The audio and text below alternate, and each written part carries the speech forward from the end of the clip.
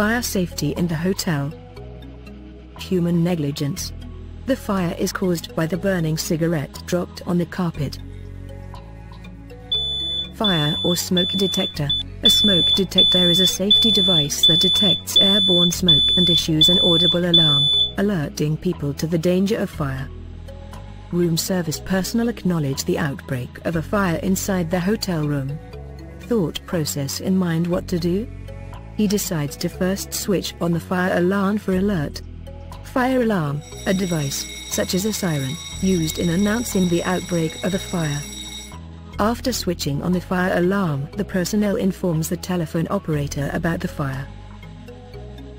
Fire extinguisher, a manually operated device for extinguishing small fires. There are various kinds of extinguishers: water and foam, carbon dioxide, dry chemical, etc. Each is used for different kinds of fires. Firemen respond immediately to extinguish or control fire, also rescue people from burning or collapsed buildings, and providing emergency medical assistance.